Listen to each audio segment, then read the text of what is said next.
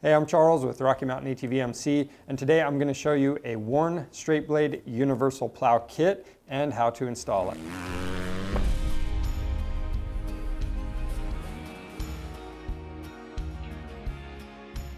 These Warn plow kits are a great option for you if you have an ATV with a winch. Now, they are a universal fit. They have a lot of options for mounting locations, and they're just going to go underneath the mid part of the frame, and you're going to use 4 U-bolts. Now, depending on your skid plate, you may or may not have to drill a couple of holes. We'll show you how to do that in a minute, but for now, let's get started. To do this job, you're going to need common hand tools, including a tape measure. We have an auto centering punch, a few different drill bits. The largest one we're using is a 3/8, and then we're also using safety glasses, some gloves, and rags. All right, this is the Warn standard straight blade universal plow kit. So you have your 48-inch blade, your push tube, and your mounting bracket, and then of course all of the mounting hardware. The only thing that we added was this snow plow strap, and this is just going to keep us from wearing out the wire rope on our winch. All right, to start out, you want to start by going through the instructions that come with all these parts. There's a lot of bolts and hardware. It can be intimidating, but you just eliminate one thing at a time. So easiest way to get rid of some bolts is to install this wear bar first, and that's going to be the bag with these 2 clips in it. So to get this attached, we have 7 shoulder bolts in there.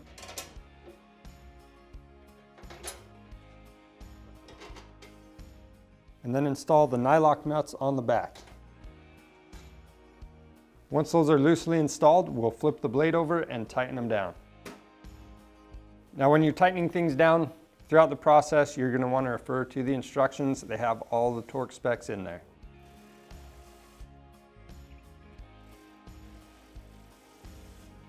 Next, we'll adjust these skids so they're level with the edge of that wear bar. If you're plowing gravel, you want to have these past the edge of that wear bar.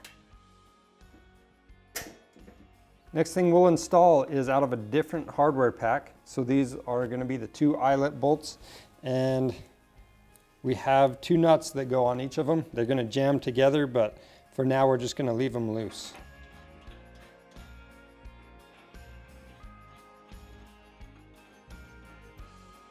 Next, we're going to install this adjustment bar, and to do that we've got this bigger spring, goes right there. This will sit in it, and then we've got this shoulder bolt with the spring on it. That's going to go through the middle of that swivel. Then we can install this nut and tighten it down.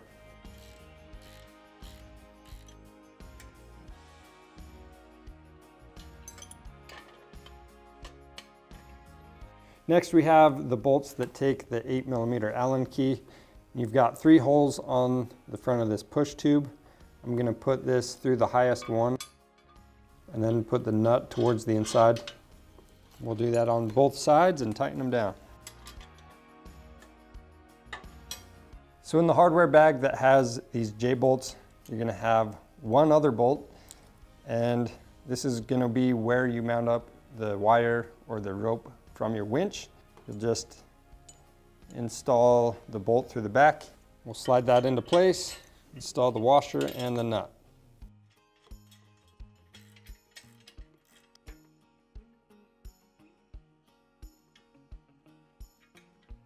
All right, now we're going to install the J-hook.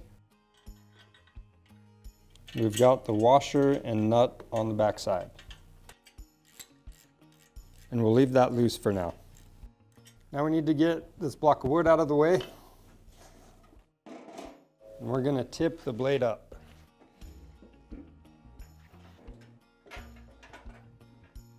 Now to attach this, we have this large bolt with the shoulder, and we're first going to slide that through the push tube. That's going to come through that big hole on the plow. You've got this washer with the square in it. That's going to be your spacer that goes inside there.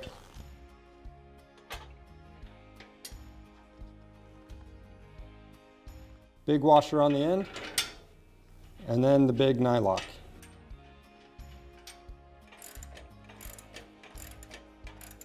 And before we do the final torque, we'll install the other side. Now we can go back through and torque all of the hardware down.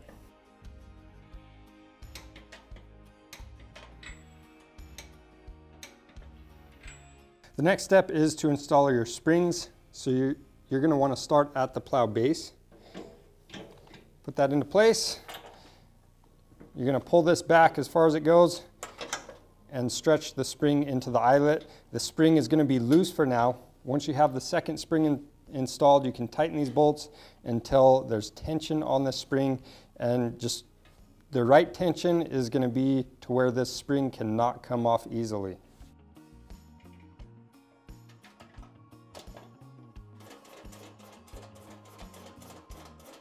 And then once you have the desired tension, you just want to tighten down this jam nut and make sure that they can't come undone all on their own.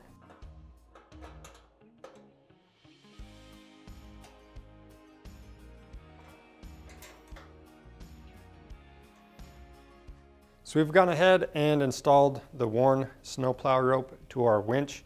We do have a separate video on that, on how to do it. The whole point is so you don't wear down your wire rope. Eventually it can break, and the wire ropes, if they break, you're gonna have to replace the whole thing. So that's why we went with this. This thing does have the potential to break, but the nice thing about it, if it does break, you can always tie off a new section, and that way, again, it saves the wire rope. So at this point, we need to get our mounting plate installed.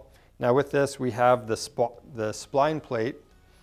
Now this section right here is going to mount somewhere close to the A-arms in that area, but you need to take some measurements. So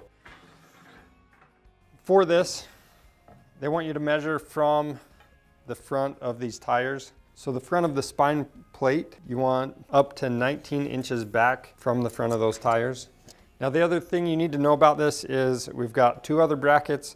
So this rear mounting bracket needs to be between 10 and 25 inches from this front mounting location. So you're just going to measure from U-bolt to U-bolt wherever you mount this up. Then you have the mounting bracket for the push tube. This is just going to go underneath like this. And you're going to use some bolts to mount this on. Now the thing with this is this needs to be within 24 inches of the front wheels. So on the bottom of the machine, if you have a stock skid plate, you want to remove it if you can. This one's welded on, so we're going to have to work around it. Now with this, I'm going to put our U-bolts in just behind those A-arms, and this barely comes in that 19 inches or less spec. So if you're less than 19 inches and have a place for those U-bolts, that's perfectly fine. But if you're further back than 19 inches, you need to find a new mounting location.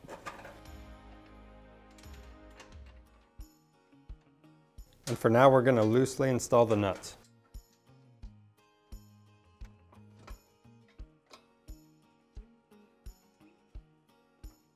Now for the rear mounting bracket, the U-bolts need to be between 25 and 10 inches from the front mounting U-bolts. And typically this is going to be underneath your foot pegs. So for us to get the U-bolts around the frame right here by the foot peg, we're actually going to have to drill a hole. And the manual wants you to use a 23/64 drill bit. If you don't have that, it's not that common, so you can use a 3/8. It's just one step up. So one side of our frame is sticking further out than the other. So on one side, we're going to use these outer mounting slots.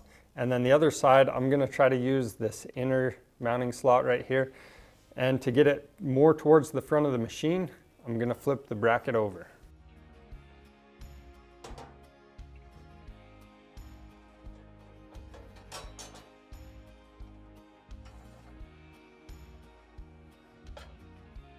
We're just going to use a jack to raise the back of this mount up, and that way we can hold it in place while we mark our drilling locations.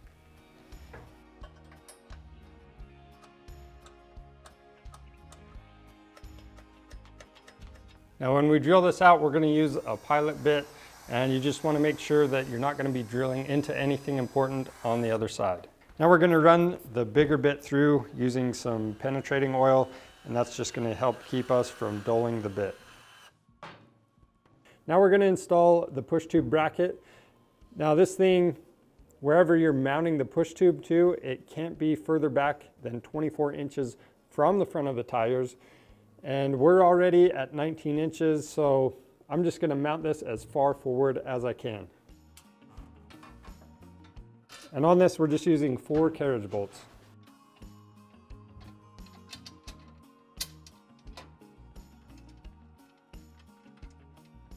Next, we're going to slide this rear mount into place.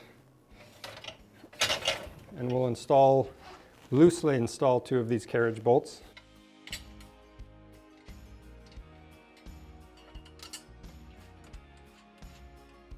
Now we can install the U-bolts.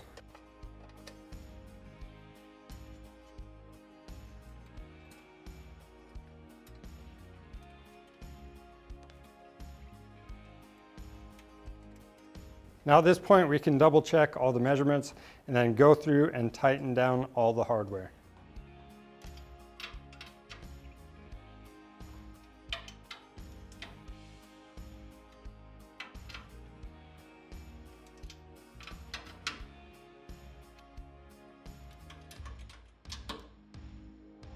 We're going to attach our push tube to these front 2 mounting locations on this bracket.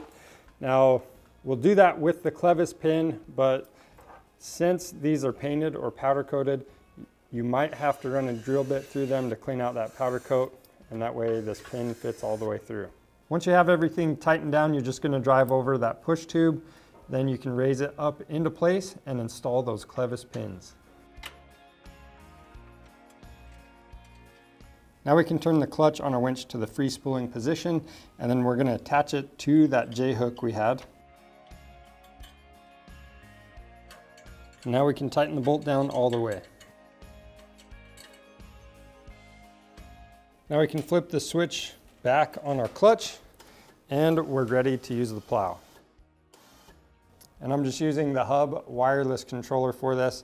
Now we're just going to make some final adjustments. So these skids, I've got them a little low, so I'm going to raise them up 1 notch. And the last thing we're going to do is adjust our blade angle. And that's all there is to installing your Warn snowplow kit. If you need one of these kits or any other accessories for your ATV, be sure to get those on our website and subscribe to our channel for more helpful content. Thanks for watching.